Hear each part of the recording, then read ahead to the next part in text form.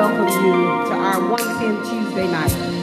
Our hearts cry, be magnified in this your holy temple, in this your holy place, and we will rise to Zion's heights to praise and glorify, unified.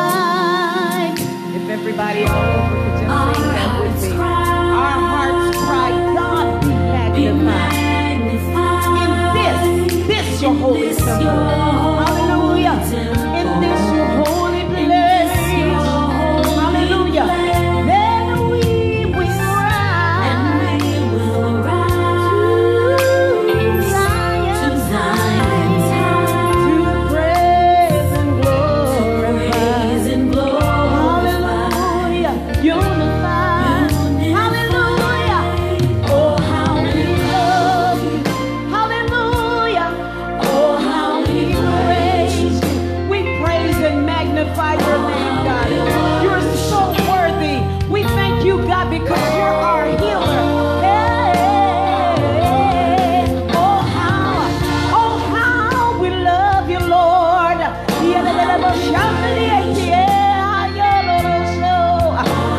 Hallelujah. Hallelujah. Thank you, Jesus. We love you, Lord. We love you, Lord. Oh, how we lift you up, God. We realize that you are our healer. You are our deliverer. God, you are the way maker, yeah. Oh, Lord. Hallelujah. Oh, how we love you. All over the building, all over Facebook, and in your homes, in your living room. We just ask that you would stand to your feet, raise your hands, and just begin to magnify the Lord.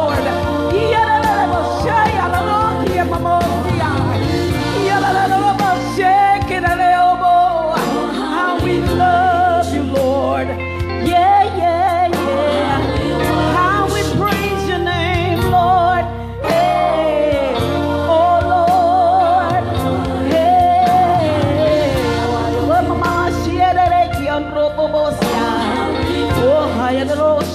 Glory, hallelujah. Father God, we thank you, Lord. We thank you that you are our Lord in this season.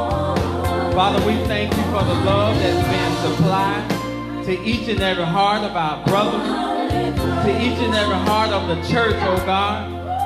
Father God, we speak and declare all over the land, Lord God, that your apostles, your prophets, your pastors, your teachers, your evangelists, Father God, will put everything that was man-made to the side, the traditions and heresies, Father God, but we come together, oh God, and one nation under you, Father God, in unity, Lord. I speak unity in this season, that the body comes fitted, joined together, that there be no bones broken, that there be no hearts failing.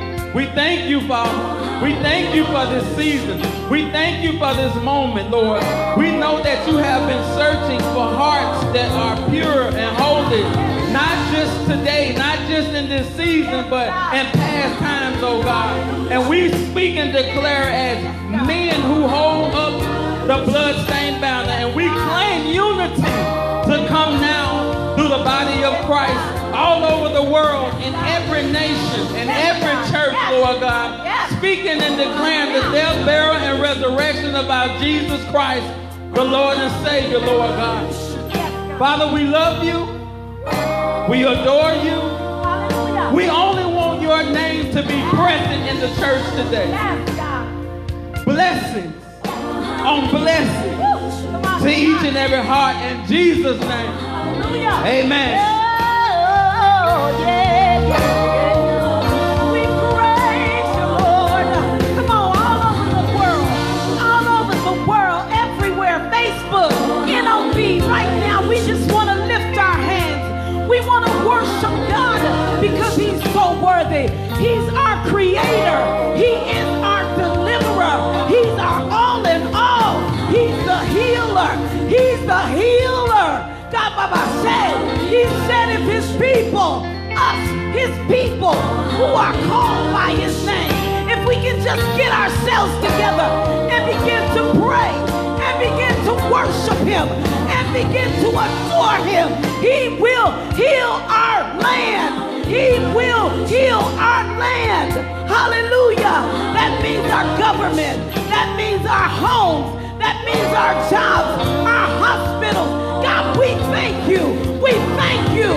Oh, how we love you. Oh, how we praise you. Yeah, yeah, yeah. Oh, yeah. Hallelujah. Come on, just continue to praise him. He's worthy. He's worthy of the praise. Lifting your hands. Hallelujah. Hallelujah. We enter in, God, to this moment of worship. God, we thank you. We thank you, Lord.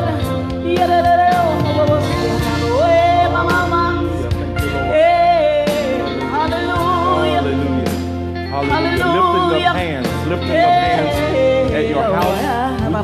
If you would, lift up your hands with us in reverence of our Father, in reverence of our God. We thank God for this night of revelation. We thank God for this night of information. We thank God that we live in Wordland, and because of it, we are protected. No evil shall come near our dwelling place. No plague near our dwelling. Father, we thank you again tonight for this opportunity to speak to your people. We thank you for your blessings. We thank you right now, God, because we're living in the best times of our life, Lord. Even when it does not seem like it, we know that you got us. We have all confidence in you, what you said, what you're doing. We love you because you first loved us, and you taught us how to love you. And so today, we love with confidence because perfect love casts out all fear. We're not fearful in this season because we know you are the one that holds the entire world in the palm of your hand. And so we are thankful today. If you can with us, I know you're not here on tonight, but give the Lord a hand praise in your house. Give God a hand praise inside of your house, inside of your house, inside of your house. Come, baby, inside your house. Give the Lord a hand praise inside of your house, inside of your house, inside of your house. Give the Lord a praise inside of your house, as if you are in the sanctuary with the saints. You can give God a hand praise inside of your house. Yes, you can praise him inside of your house. We are thankful tonight, and we stand as a body, network of believers. We are called into ministry, and I am thankful tonight for my wife being here with me and always here with me. I'm always thankful for the blessings that God has given me in her, and I'm thankful for everyone that God has assigned to us. I stand here today as a minister of tonight as a minister of God's word, to whom would hear. And I want to say, us together, we think about this constantly. We want to say to you, we are praying for you. We are praying for you. We are praying for you. This is a very difficult time for everybody. It's a difficult time for everyone. If someone say that they are not the least bit apprehensive in this season, I think it would be not totally true. Because when you have babies, when you have loved ones, and you don't know exactly what the outcome is going to be, it's okay. It's okay.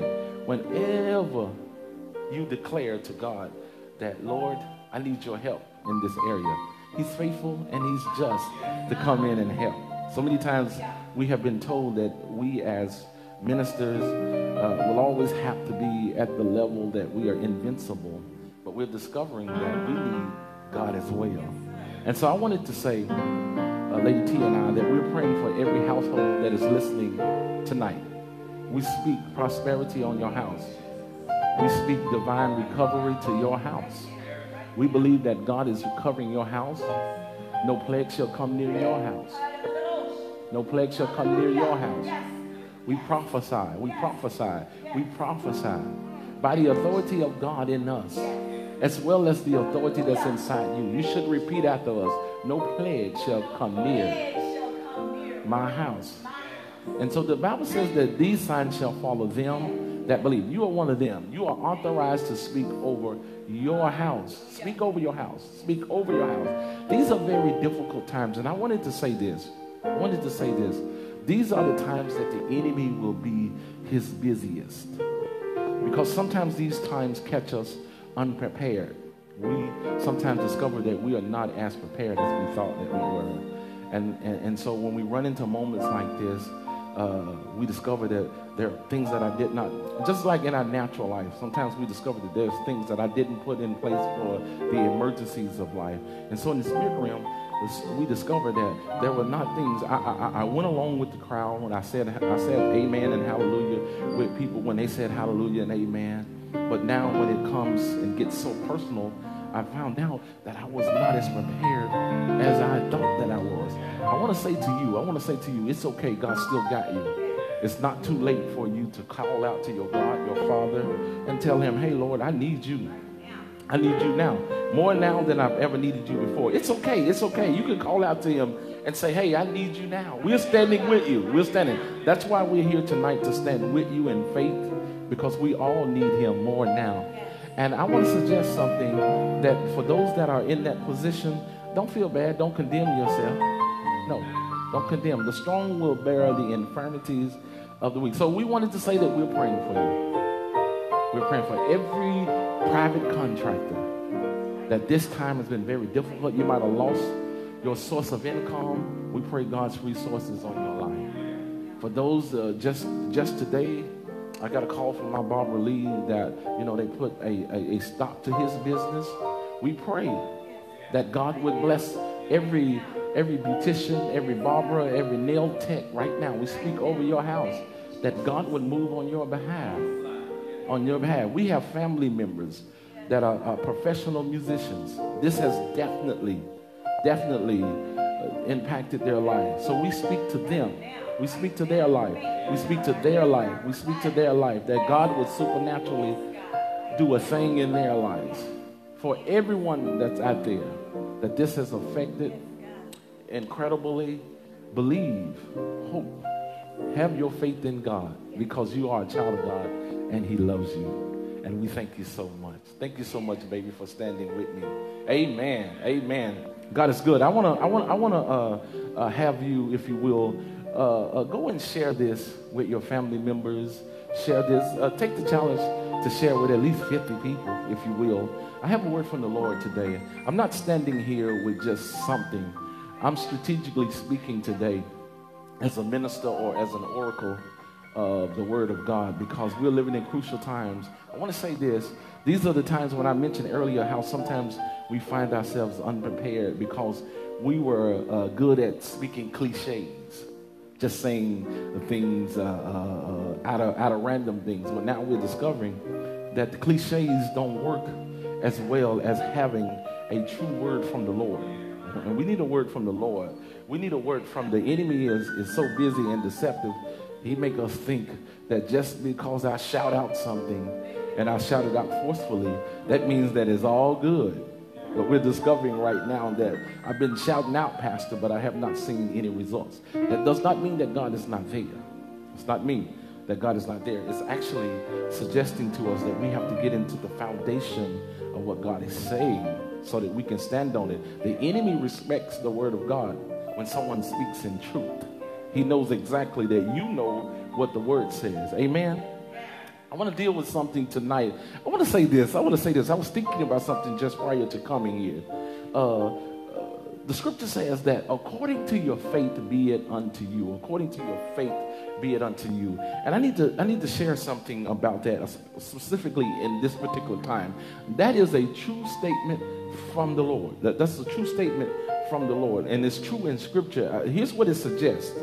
According to your faith, so many people right now believe that since things are the way that they are in the earth, that means that your house should be under duress right now. Your house should be in a predicament right now. But I want to say again that scripture says according to your faith right now. What does that mean? That no matter how it looks on the outside, you can believe that in spite, because the scripture says, according to my faith, I can believe that though 1,000 fall on my side, 10,000 at my right hand, I can believe that according to my faith, be it unto me. Many are subjected to things because they don't have faith. They think that they have to go with the default setting. If everybody is worried, that means I got to worry. If everybody is scared, that means that I'm in the flow of other people that are fearful. I'm here to tell you that that should not be the case. The Bible says very clearly that it does not have to be at your house, because you will know the word of God and you know to whom you serve. And I'm thankful for that tonight, that I don't have to be worried because I serve the one that holds the world in the palm of his hand. And that's not just me saying something. It's actually truth. It is truth. It is truth. A lot of us are going to be surprised in this season of God's intervention as he comes through. And I want to call it a divine stimulus package. I want to prophesy that. A divine stimulus package that is coming to you. We're waiting on government, but the government of God, as Isaiah 9, verse number 6 and 7, it says, and of his peace and of his government there shall be no end. In other words, what it's saying and declaring that even when the natural government get in trouble, of his government and peace, I still can live a peaceful life in spite of what I'm seeing in my natural life. That's the option that he's given us, and I suggest that we take the option. I want to say this. Today I was really thinking and praying, and when I got up this morning, I'm asking the Lord about this opportunity that I have to speak before you. And I want him to, I always do want him to say something specific. There's so much I could say out of scripture, but I want to be in line and on point. I want to make sure I'm speaking to the heart of the matter at the moment. I want an instant download for that time. And as I was praying to the Lord today about this, he tells me something in my spirit that first kind of was alarming because of so many things that I've been taught. And then when he explained it to me, it made me excited. I went from alarmed to excited. And I want to share that thought with you as I move in and progressively go into this teaching tonight. But here's what I want you to hear this word with this heart. I want you to hear this word with this foundation, with this heart, that God is restoring me even now. I want you to hear this word with this. I have a change of heart. The title is Change of Heart because so many have been fearful. Now our heart is changing because we're going to discover that God is restoring us. He's restoring. So I want you to hear this tonight with that in mind. And so here's what the Lord said to me earlier today. He says, a triumphant return of Christ. A triumphant return of Christ. Now, I'm looking forward any minute now, hear me now, any minute now for the triumphant return of Christ. Now, before you run, before you shut me off, and before you get afraid, hear what I'm about to say. I am not talking about the rapture. I want you to hear me. I am not talking about the rapture. When he says this to me, you know, you can get excited, you can get kind of apprehensive, you can do so many things. But when he explains, he says, be ready and prepare yourself for the triumphant return of Christ. And I want to suggest this to you that are watching me on social media and wherever. Get ready for it. Get ready for the triumphant return of Christ. Look forward to it. Now, let me explain what he said to me. He told me specifically, here's what he's about to do. He says, my bride is ready. She's ready. I talked on Sunday about the churches, how they had, Isaiah chapter 4 says, in that day there will be 7 women for every man. And then I explained the spiritual connotation of it is Revelations, starting book 1, book 2, how in book 3, how God is explaining to John, giving John vision on the Isle of Patmos. He was taken in the spirit, and he told him that I want you to say and send this message to the 7 churches at Asia Minor. And he gave a description and give a name to each church, and then he gives that church what is good and what is bad about them. And so it was, Isaiah is a vivid picture of Revelations, because we are right now finding out that the church had actually kicked her husbandman out. And as Isaiah chapter 4, verse 1 said, it says, we want you to allow us to keep your name but we will supply our own food and we will supply our own clothes. Just let us continue to wear your marquee on our building so that we won't find ourselves or people won't know that we have become an estranged wife or we have put you out of the house. We have put you out of the house. And so when he told me this today, he says, I want you to explain this, that I am ready to return and I am ready to have a triumphant return because my bride now understands that she is very vulnerable if she puts me out.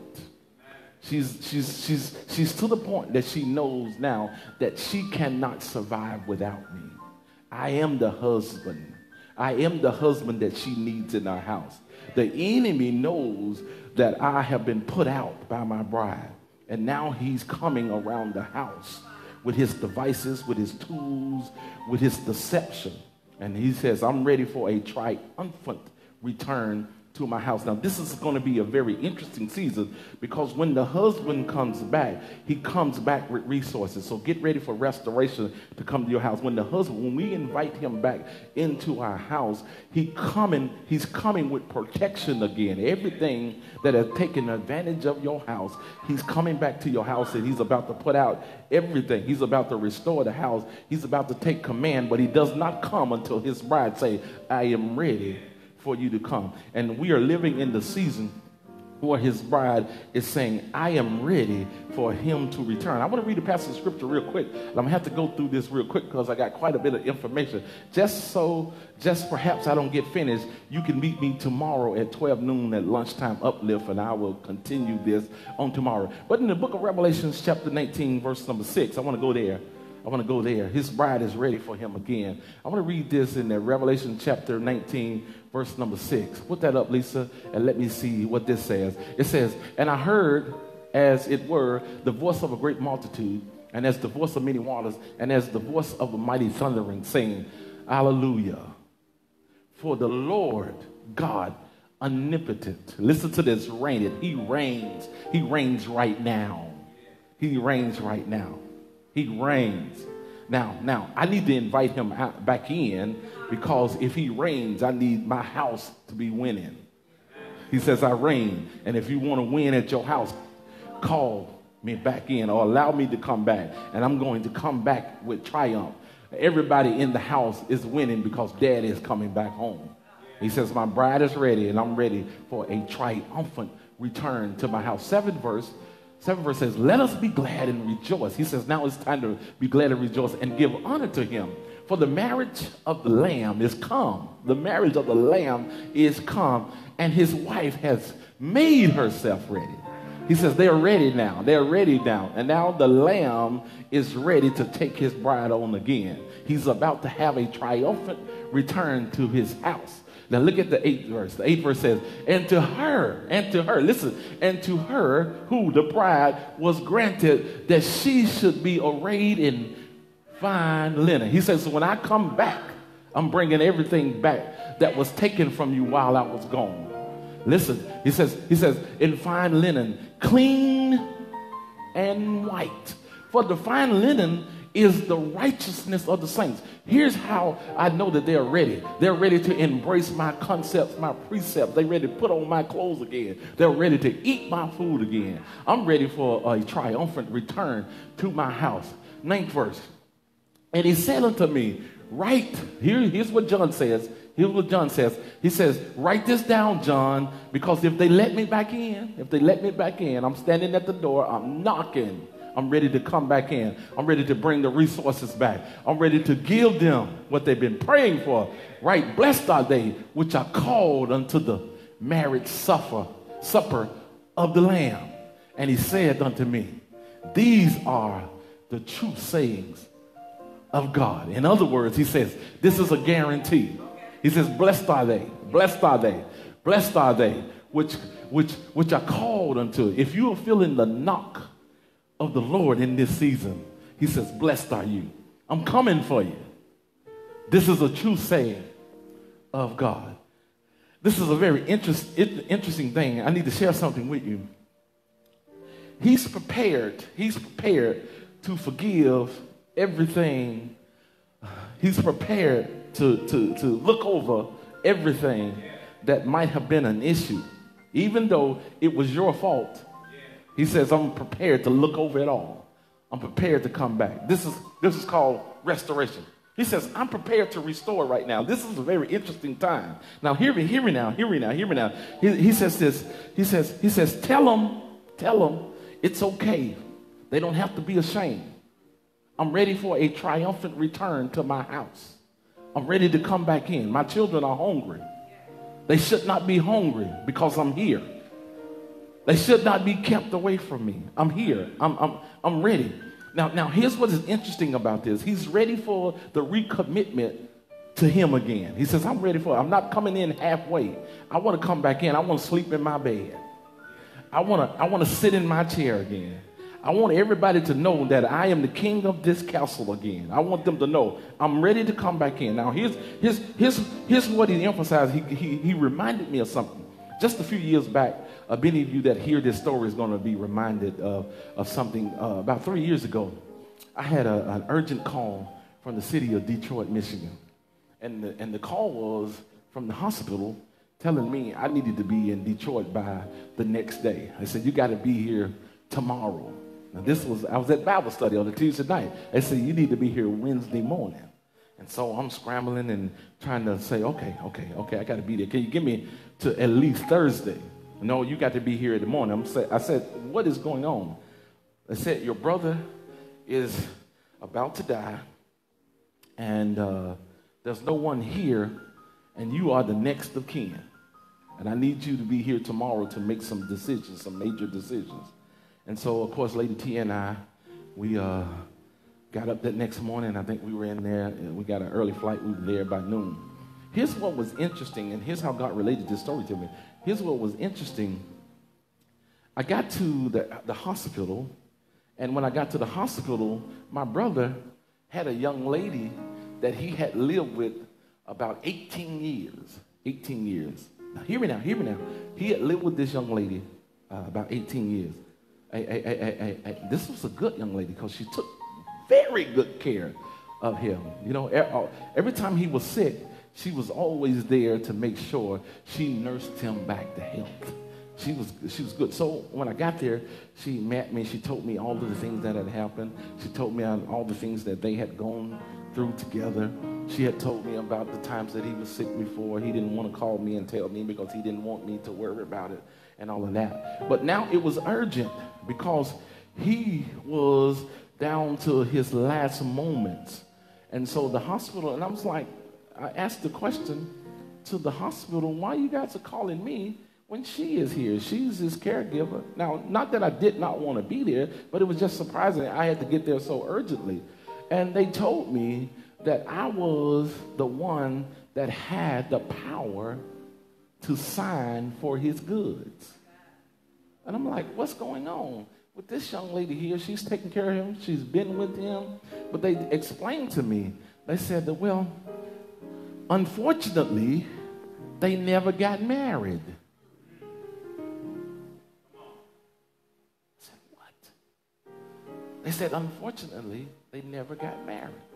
So now she pulls me to the side and she says, now we done built some things together. We got this together. We got that together. We got that. She began to plead with me, telling me I needed to sign for her to get his stuff. Interesting. Why is this? Because she never committed to him. She never married him. And so now she don't have a right to his goods because she never made the commitment to him.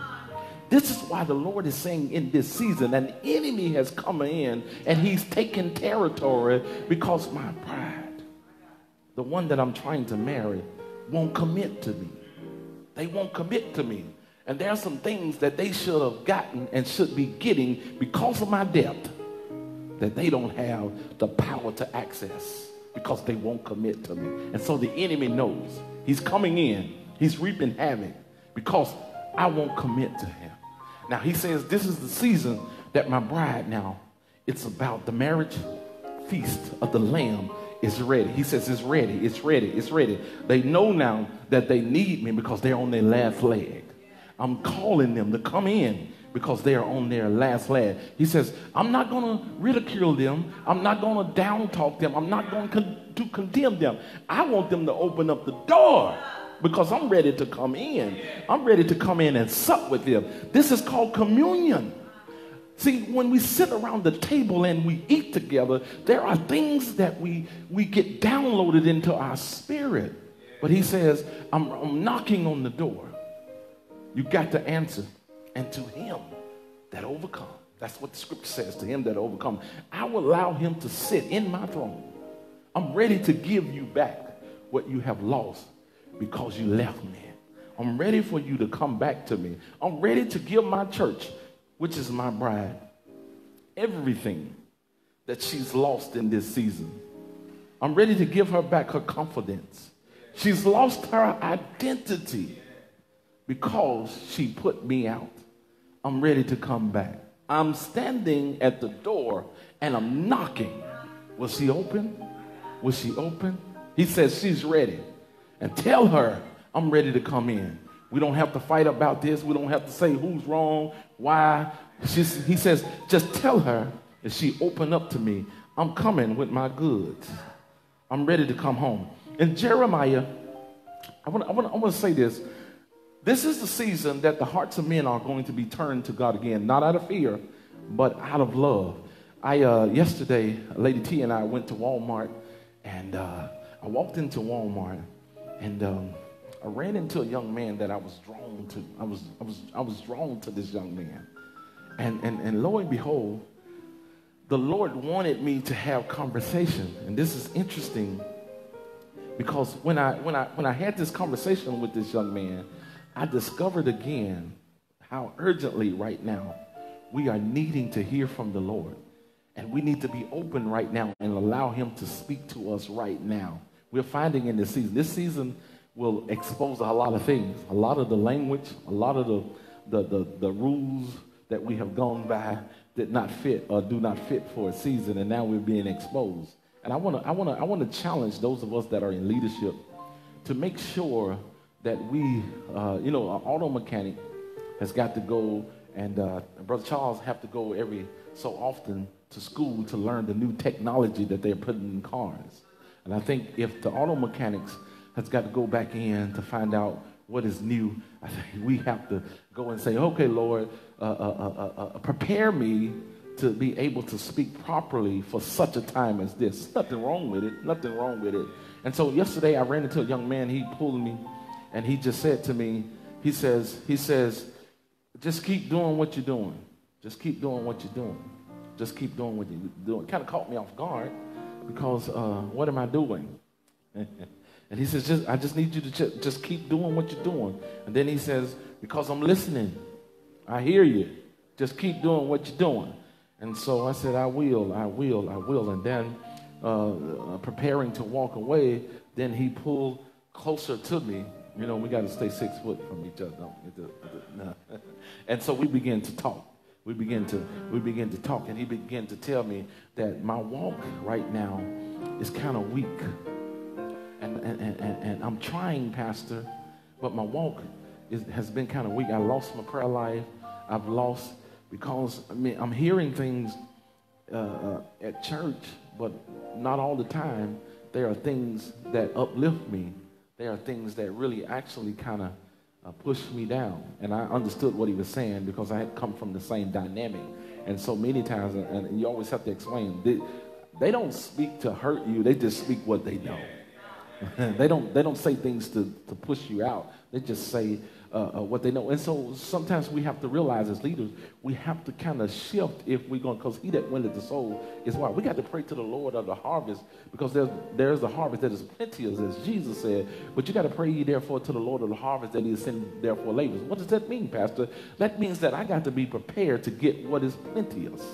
I just can't use and say, this is going to work. Everybody that you meet ain't a church baby. So there's a language that he's going to give that allows us to meet people and be able to speak the language, because he's touching the hearts of the people in this season, and we got to be prepared for it. So we begin to talk.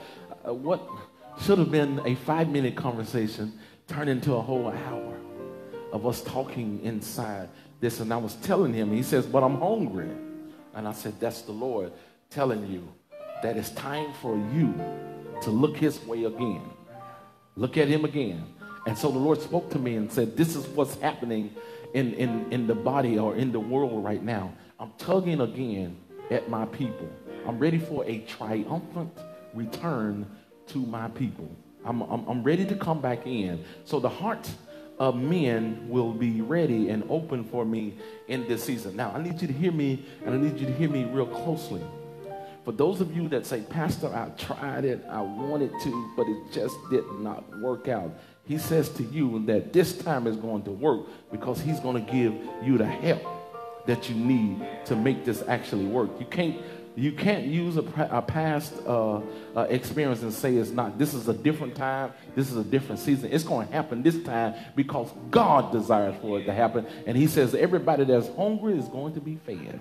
Everybody that's ready for it, he's coming in like he's never come in before. And so he told me to go to the book of Ezekiel, chapter 36. I want to read something, verse number 25. Ezekiel, chapter 36, verse number 26. Let's go there, 26.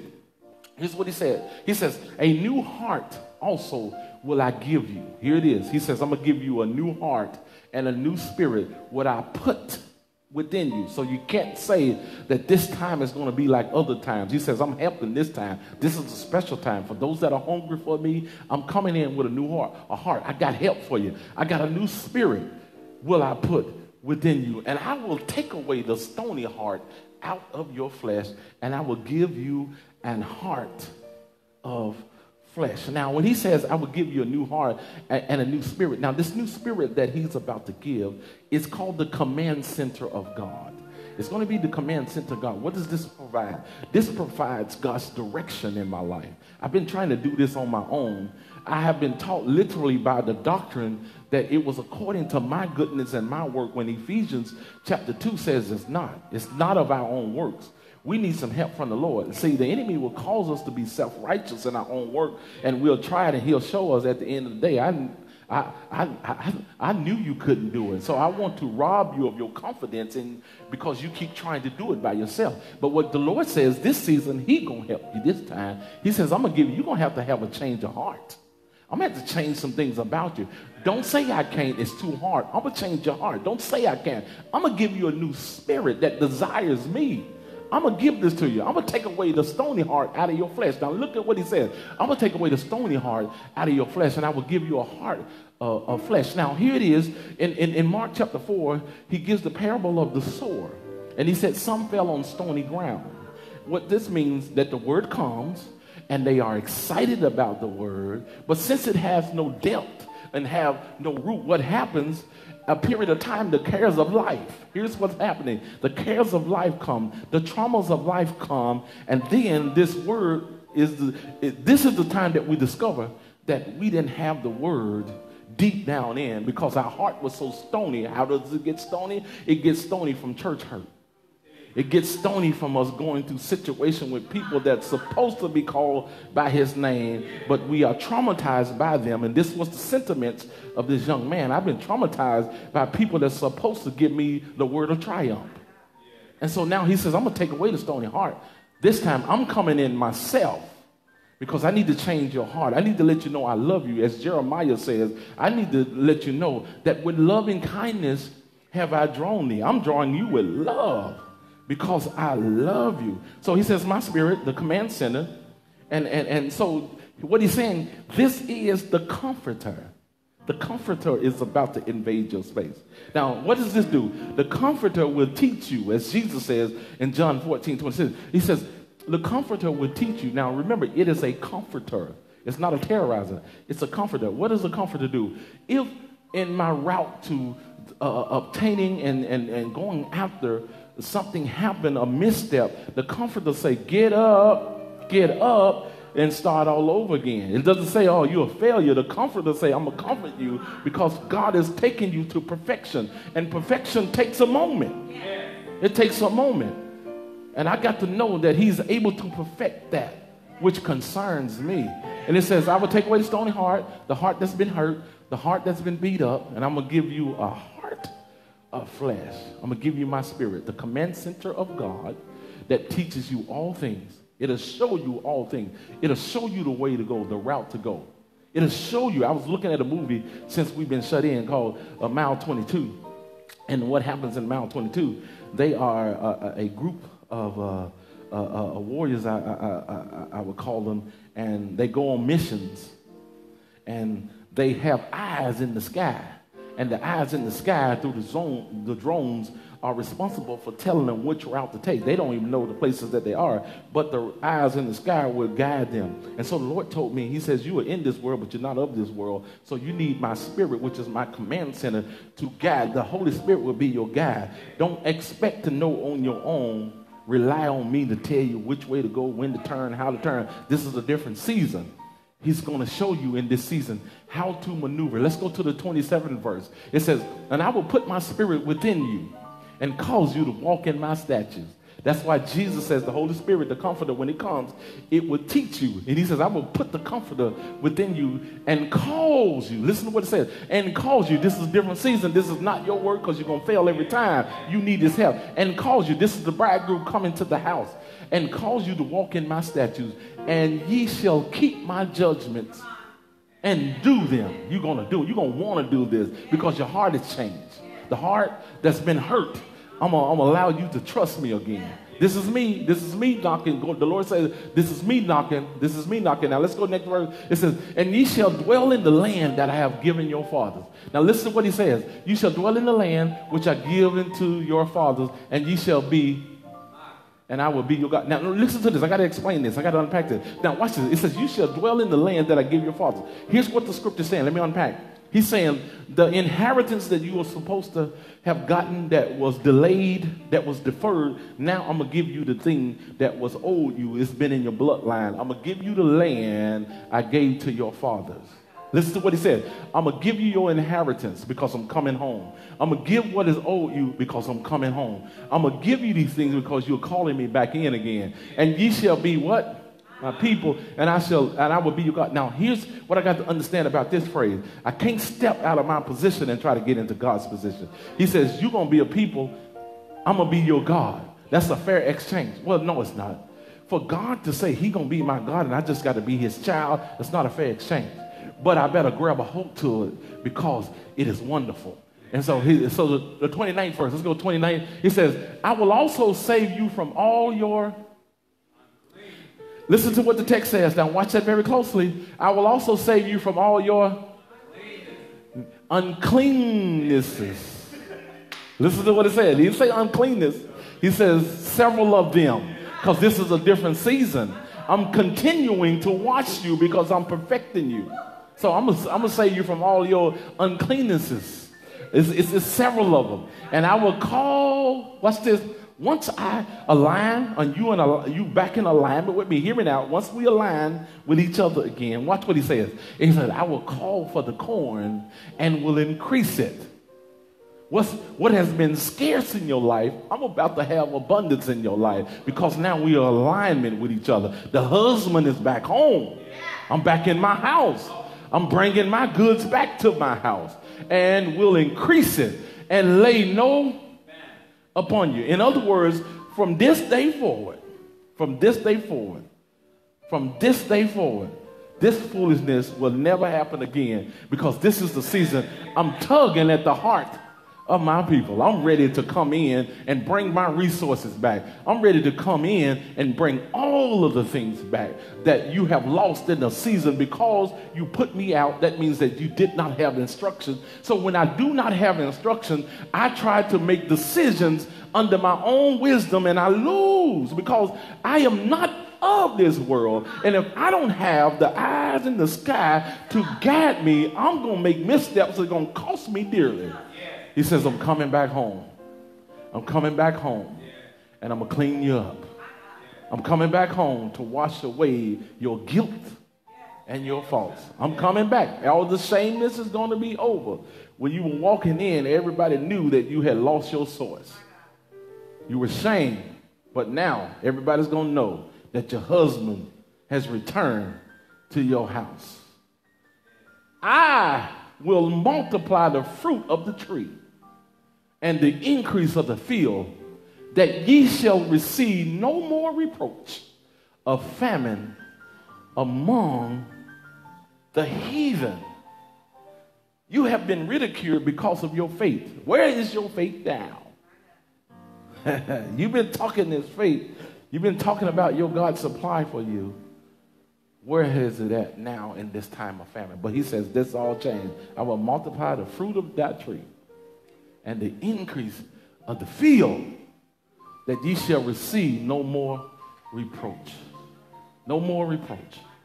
No more. Somebody write that in Facebook. No more reproach. No more reproach. Let's do the 31st verse and then I'm out on this. It says, then,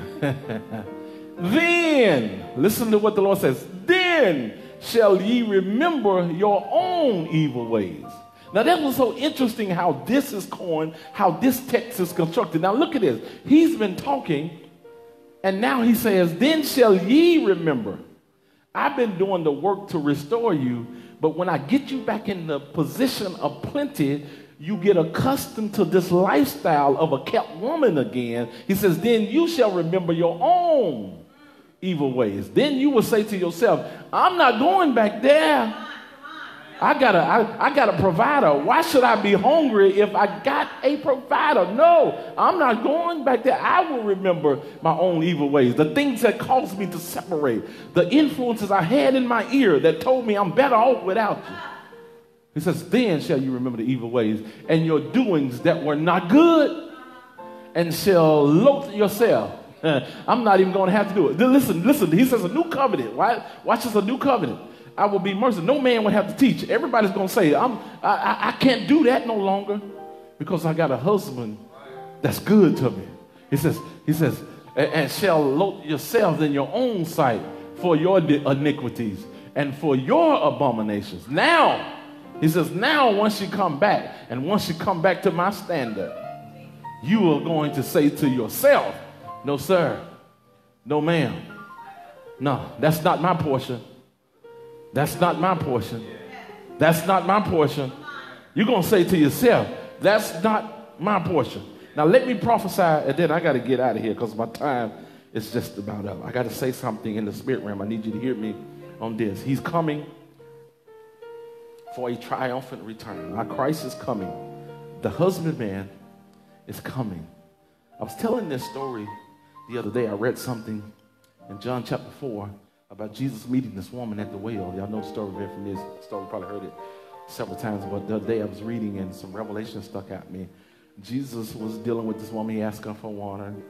And she says, you have nothing to draw with. And then he turns and says to her, if you knew the gift and who it was that was asking you, you'd be asking me for water. Well, she said, well, I don't know who you are and what you do, so I don't get that. And so he began to explain to her who he was and what he got. He says, I'm the one that's got some water that'll stop you from coming here trying to get some water.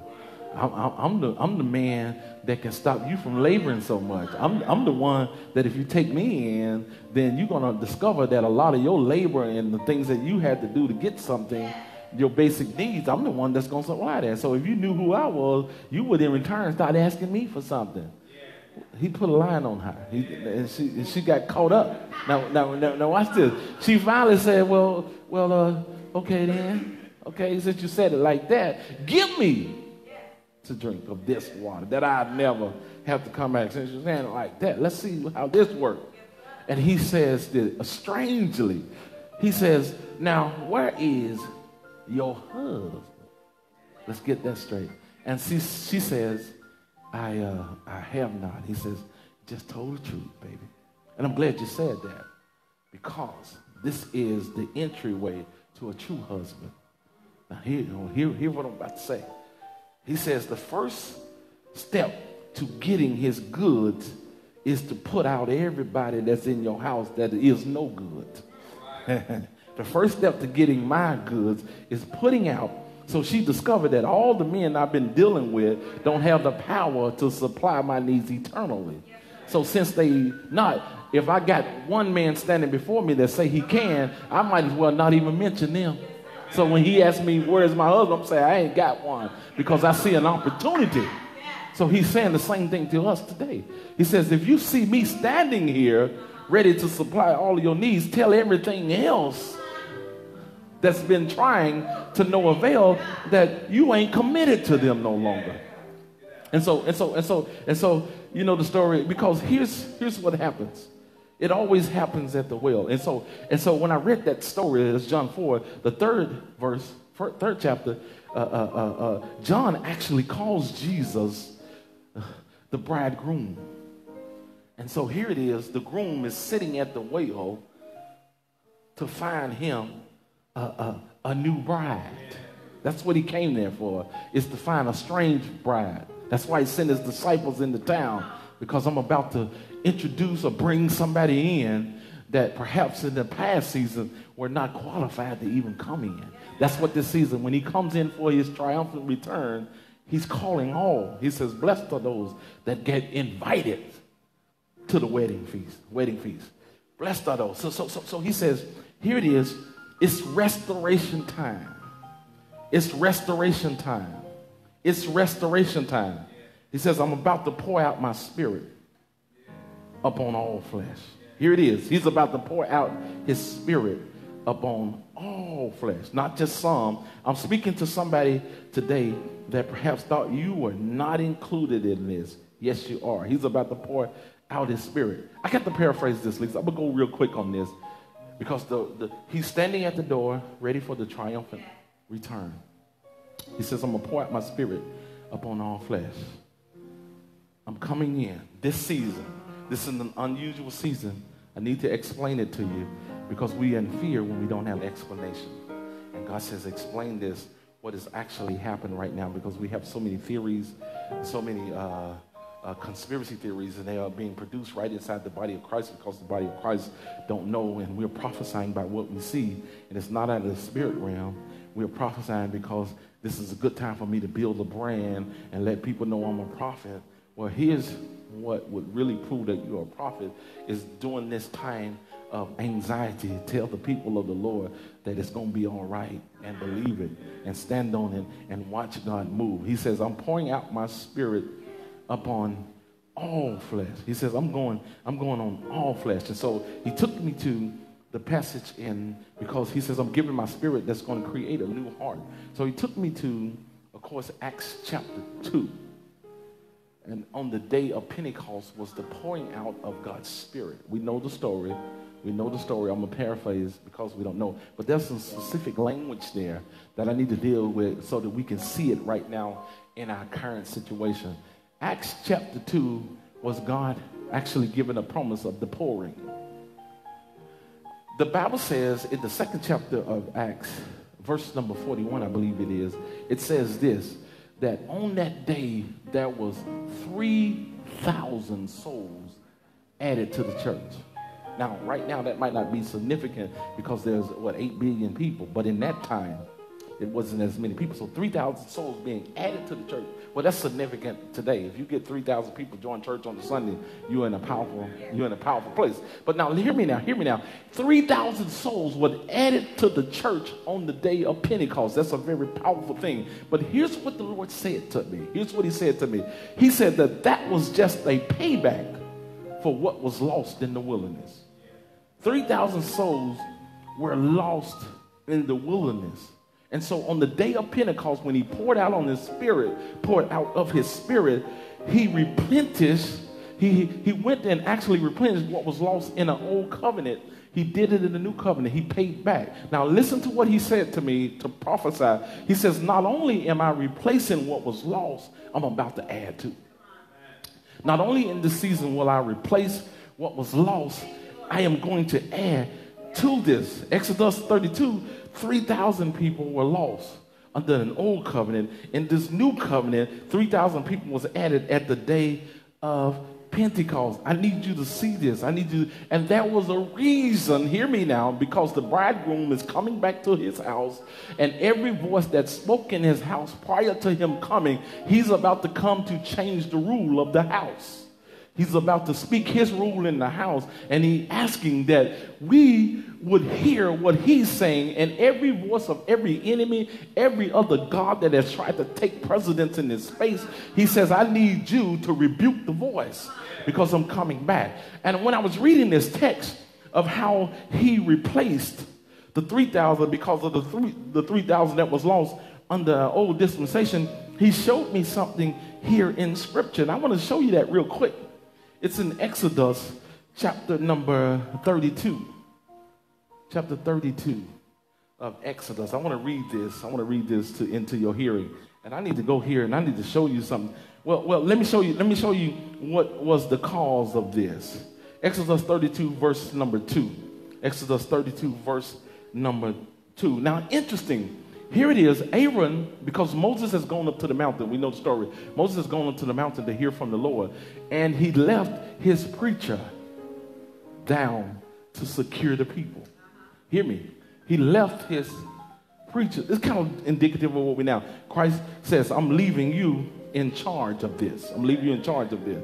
Because of the delay of time of Moses not coming down, he left his preacher in place. Now, hear me. Hear me now. He left his priest in place. Hear me now, preachers and priests. And now we are responsible. Well, the people began to cry out. Why did they cry out? They cried out because it's been a long time and we have not heard. They had grown impatient. And so they said, and here's where the anger of the Lord came in that dispensation, is because they tell Aaron, the preacher, they said, now, we want you to make us gods. We want you to make us gods. We want to control what happens here. Now, you are just the figurehead, and you should be doing what we say. And Aaron got nervous because now he's lost his commitment because he haven't heard from Moses in a while. So now he's nervous. And so when we as leaders get nervous, we start listening to what the people say. And so Aaron began to listen to the people. They said, now what we want is for you to construct us a God because we need one. We need something that we can trust in. And so Aaron decided that I'm going to do exactly what the people said. Now here it is in the 32nd chapter, verse number 2. And Aaron said unto them, look at this. I need you to see this because this is important. Look at what Aaron the priest said. Here's what the priest said. He says unto them, break off the golden earrings. Y'all got to see this now. This is symbolic. Break off the golden earrings which are in the ears of your. He's talking to the fathers. He's talking to the keepers of the house. He's talking to the male figures, the authority of the house. Here's what he says. He says, take the earrings of your wives, of your sons, and of your daughters, please hear me, and bring them unto me. Ain't that strategic that the minister is telling the authority, I need control of the ears of your house. I need you to hear me. I need you to hear me. I want to take control of the hearing. Next verse said, and all the people break off the golden earrings which were in their ears and brought them unto Aaron. The next verse. Take me next verse. And he received them at their hand and fashioned it with a graving tool after he had made it a molten calf. And they said, listen, here's what made God angry. These be our gods of Israel, which brought us out of the land. This is such a vivid picture of the times that we're living in right now, that we are afraid of things that just conjure themselves up, and now we are giving them more attention than we give our God, who we have seen several times bring us out of several situations. Here it is, because they have taken control of our ears. We are not hearing what God is saying in promise because we're so scared through fear. Fear has taken our ears. We're watching so many fearful things that now the control, the expensive piece, is in our ear. Once we start hearing God again, he says, then you will see the change.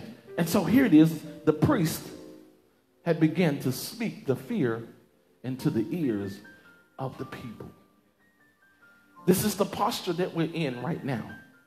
when we're hearing more about COVID-19 than we hear about our Savior that has been already finished the work of the cross, already done. He says, they're not hearing me. I was telling Lady Tia a story today, how I had preached a message, I know at least several times here at this church. And I got a phone call that was so excited about a revelation.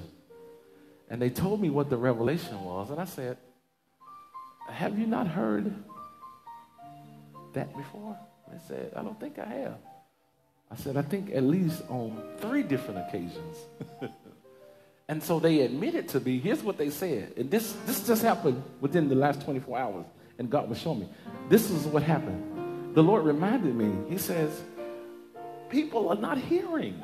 They are not hearing. They have a heart. They're not hearing. They're in the midst, but they're not hearing.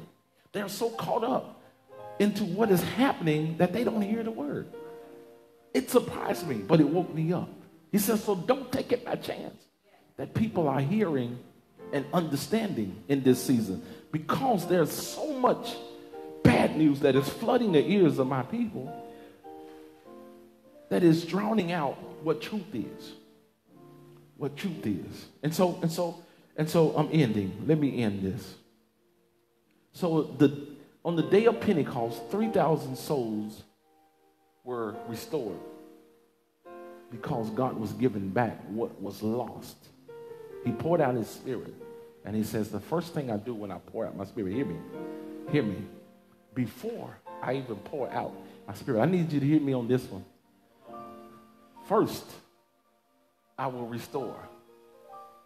There's a restoration that's coming, and it's coming fast. Hear me. The restoration is coming, and it's coming fast. So he says, I'm pouring out my spirit. I'm repaying. I'm giving back what was lost. I'm giving it back what was lost. Now, on the day of Pentecost, we know that 3,000 souls were saved. I'm gonna read that particular text. And I want to show you something that perhaps we might have missed before. I want to show it to you again so you can see it very clearly. Take me Acts chapter 2, verse 16. Acts chapter 2, verse 16. This is at the Pentecost experience. And here is Peter making a declaration. I need you to see this again, because I don't want to take perhaps that you never heard this or you got it down just as the caller told me that they had heard it, but they'd never seen it. I want to explain it again. I've said this several times, but I want to rehearse it into your ear hearing once again. I need to show you this. This is where we are. It says, but this is that which was spoken by the prophet Joel. Listen to me. This is what Peter is saying at the day of Pentecost. 3,000 souls were recovered. This is the pouring out. This is the pouring out of God's Spirit upon all flesh. He restores 3,000 that were lost in Exodus chapter 32. I need you to see this. And so he says, Peter stands up and says, this was prophesied by the prophet Joel. Now hear me. Look at what the next text says. The next verse says, and it shall come to pass. Don't skip over that. See what this says.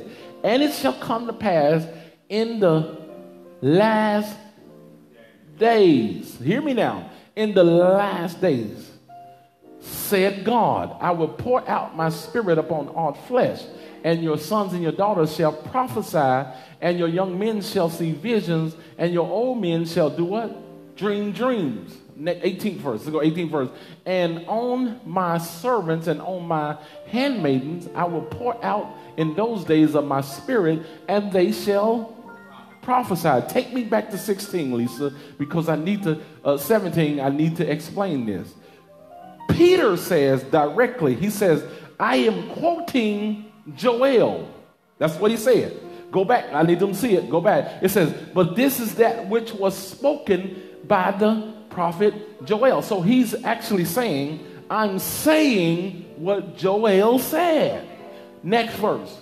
He says, and it shall come to pass in the last days. That's where my problem is. Because if you are going to quote Joel, I've got to find out, what did Joel say? And this is crucial because he's restoring, but many think that this restoration is coming so that we can end this thing and be out of this thing. No, sir. No, ma'am. There's a doctrine that began to be preached because of this text that we in the last days, because God says he's going to pour out his Spirit. I'm waiting for the great revival of the outpouring of the Spirit so God can take us out of here. So if Peter said last days, and he says he's repeating what Joel said, let's go and see what Joel said did. If Peter says, I'm talking what Joel said, let's go there. Let's go Joel chapter 2, verse 28. Let's look at what Joel says. Take me there. It says, here's Joel. This is actual Joel saying, and it came to pass afterwards. He did not say last days. He said afterwards. There's a change in the language. So now, if Peter says it's Joel the one that has the authority here, so he's telling me I got to believe what Joel said because I'm repeating. And so Joel said, not last days, but afterwards, that I will pour out my Spirit upon all flesh, and your sons and daughters shall prophesy, your old men shall dream dreams, and your young men shall see vision. Next verse, take me 29. And also upon thy servants and upon thy handmaiden in those days will I pour out my Spirit. And so if this is talking from Joel, I've got to figure out, what is Joel talking about? After what? That's the question that should be asked and answered. And so here it is. We are looking for something to happen, but we don't have the correct thought. So we got to approach it right.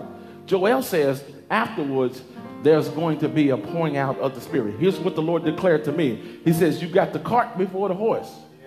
What is the cart before the horse? He says, you are looking for an outpour of the Spirit and then the restoration of things. He says, that's not what I said by the prophet Joel. I told the prophet Joel, after this, I will pour out my Spirit. So now that tells me I need to be going back and looking for what it was that Joel is actually talking about. It's in the scripture, people. And it's such a beautiful thing that we can read exactly what the Lord is saying. Here it is. I'm going to start at verse number 22 of chapter 2. 21. I'm going to start this as 21. This is Joel 2, 21. Well, let me go back. Let me go back a little bit. Chapter number 5. I need you to hear this. I need you to hear this. I need you to hear this. Verse number 7. Okay, verse number 2. I want to show you this because this is pure restoration season. It says a day of darkness, a day of gloominess, a day of clouds and thick darkness, as the morning spread upon the mountain, a great people and a strong that hath not ever been like, neither shall be any more it, even to the years of many generations. A fire devoured before them, and behind them a flame burneth. The land is as the Garden of Eden before them, and behind them a desolate wilderness, and nothing shall escape them. Now, when I was reading this text, I was like, that sounds like doom and gloom. He says it was in that day. It was because of a disobedient people. It was. Now, if you actually read deeper into this text, I don't have time. I wish I could go through this whole entire thing and unpack this whole thing. But I need you to see what the Lord is saying here. And he says, the 21st verse, it says, fear not, O land, be glad and rejoice, for the Lord will do great things. Watch this, the Lord will do great things. Be not afraid, ye beasts of the field, for the pastures of the wilderness do spring, for the tree beareth her fruit. The fig tree and the vine do yield her strength. Be glad then, ye children of Zion, and rejoice in the Lord your God, for he hath given you the former rain moderately, and he will cause to come down for you the rain, the former rain, and the latter rain in the first month. Hear me now. Watch what it says. The 24th verse says, and the floors shall be full of wheat. And the floor shall be full of wheat, and the fats shall overflow with wine and oil. The 25th verse says, and I will restore to you the years that the locust has eaten, the cankerworm, and the caterpillar, and the plumber worm, my great army, which I sent among you. Now, I need to explain and unpack. When it says the years that the locust has eaten, now when it says the darkness shall cover the sky, it's because of the abundance of the locust, the worm, the pestilence. It was so dark that they could not see. My great army. This is not a physical army of men. This is the Lord talking about, this is what I allowed to come into the land because you were not hearing me. And then he says, I'm going to restore the years that the locust has eaten, the cankerworm, and the caterpillar, and the plumber worm, my great army, which I sent among you. 26th verse, hear me now, watch this. And ye shall eat in plenty, and be satisfied, and praise the name of the Lord your God, that he has dealt wondrously with you, and with my people shall never, and my people shall never be ashamed. 27th verse, listen to it. And ye shall know that I am in the midst of Israel, my people, and that I am the Lord your God, and none else, and my people shall never be ashamed. Now listen to that, what he just said. He says, I'm about to restore all of your goods. Everything that you've lost, I'm going to restore. Now that's what he just said. Now look at what the 28th verse said. And it shall come to pass afterwards. After what? After he has restored everything that I've lost in this time. Everything that was lost, all of my goods that was lost, he just said, once I restore that, then I'm going to come and pour out my spirit. We are in for a spiritual outpour right now. But first, what God is about to do, he's going to make us rejoice. Because he says, before I pour out, I'm going to replace. I'm going to restore. He's going to restore everything. Every year that the locust, every year that I've lost because I was living in misunderstanding. I thought he was against me. Now that truth is coming, he says, you're about to lift up your head because I'm restoring everything. He's speaking to the pastors in this season. He's saying to you, the cart is before the horse. You wanted me to flood your house with souls, but you didn't have the curriculum or the space to house them. I got to restore the resources so when I send the souls, they'll have a place to come that can actually supply the needs. Actually have the resources to take care of them. And so before I send in the harvest of souls, I'm going to send you the restoration of goods. My church will be the center that can supply the needs of the people because I want to resource my church. That was lost, but we got to have the correct word for this season. And so we're challenged in this season to get back into what God is doing. How dare we talk about an enemy coming and taking God's territory? He cannot control the earth.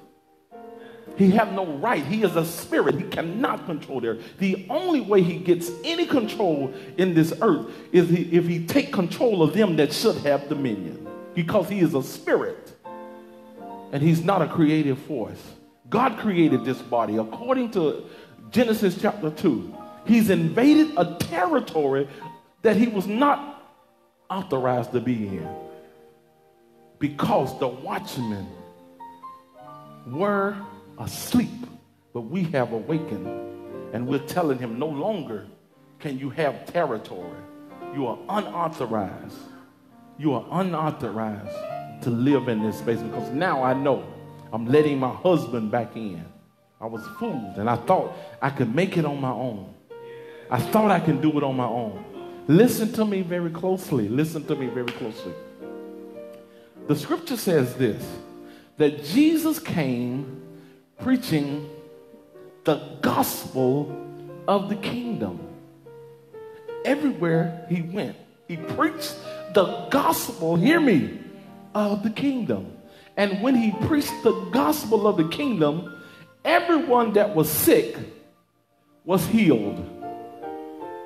Everyone that was sick was healed. When he preached the gospel of the kingdom. Everyone that was sick was healed. As a consequence of the gospel of the kingdom. Listen to me very closely. As a consequence of preaching the gospel of the kingdom, he says, this comes with power to tread upon serpents. This comes with power to handle. Now hear me.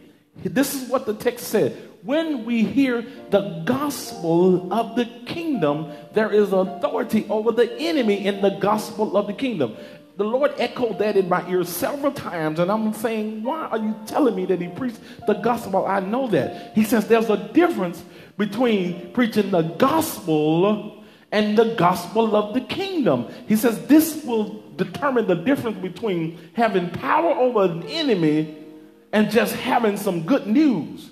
Because gospel technically means good news. So we went through a season of hearing the gospel, which means that I was hearing good news. I was hearing self-help news, which was good. But it was not the gospel of the kingdom which give me power over the enemy. And so he says, the ears of my people are going to hear me again, the gospel of the kingdom that bring the power back to the house, where now when people are sick, they'll be healed. This is just not the gospel, which is just good news. This is not just the gospel. This is not just about going on a diet. This is not just about getting your finance together. This is not just about that. This gospel of the kingdom says there's power that I possess because the indwelling of a Christ that give me the power to walk on this earth and have dominion. This is what this time has suggested. We realize now we heard a gospel, but it was not the gospel of the kingdom that brings power to make the enemy be subject in the name of our Lord. And we're going to realize it again. Let's pray together. I want to pray. You can come, baby. I want to pray for people. I'm thanking God again for this time of restoration where the glory of God is going to fill his temple again. The glory of God is going to fill his temple again. And we're praying right now that you have heard the word of the Lord on tonight. We don't play games with this. We have made a commitment to the Lord that, Lord, whatever you require us to say, we're going to say it because you are our Lord and Savior. We've committed to this gospel. We're not trying to be popular or trying to gain friends. It's a time that we are here to speak what God has said because these are crucial times. I'm here to announce to God's people that we are coming out of this. We are winning through this. We don't have to wait. We can declare today. We can prophesy at our own houses. You have the power to prophesy that this is over. We will win. We understand what God has said concerning us.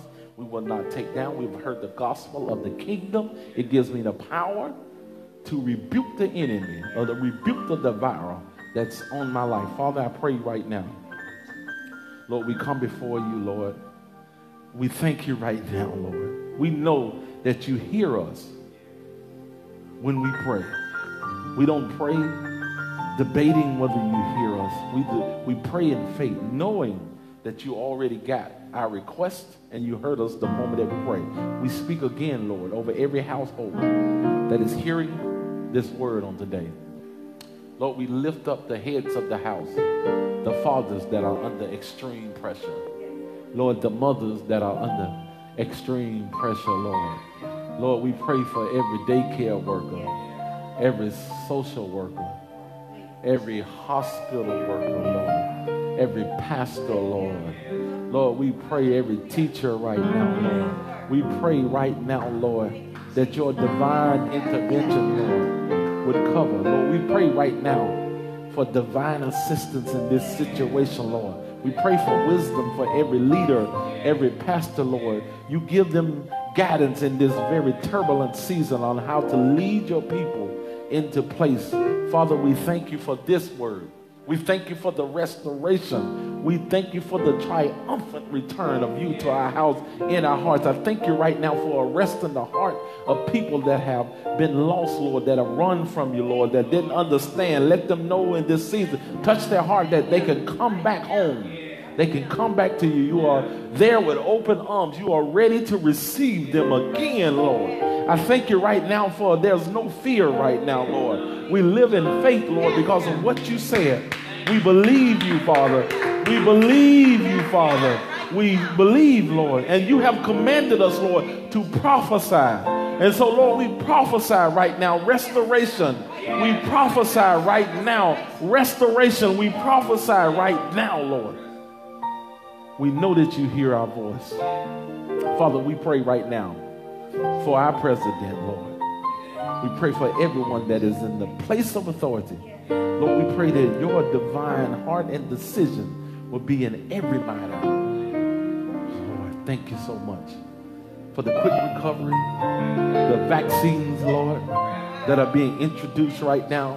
We thank you right now for the country recovering. We thank you for the world, God, as you recover. Lord, I thank you right now because you are our Father. Our hope is in you. We believe you. Therefore, it is settled in heaven because your word is settled. We're spoken your word on tonight. And we thank you. Thank you, thank you, thank you. Thank you, Lord. Thank you, Lord. Thank you, Lord. Thank you, Lord. Thank you, Lord. Thank you, Lord. Thank you, Lord. Thank you, Lord. Thank you. It is so. In Jesus' name. In Jesus' name. Amen. Amen. For those of you that want to sow into the ministry, you can hit the NOB seed. NOB seed. NOB seed. We're thankful tonight again. For those of you tomorrow morning, 12 noon or noon tomorrow, you can tune into Lunchtime Uplift. You can hit me at Pastor G just as tonight. We're continuing on in the word of the Lord. Thank you so much for tuning in tonight. Go back and listen to this word again. It'll be on our YouTube page just shortly after this. You can share it with your friends. Perhaps you don't have family members that are on social media. You can share the YouTube feed to them, to their phone. We're so thankful today. Every pastor out there, we are praying for you. We're praying for you. And know it's difficult right now. It's tough.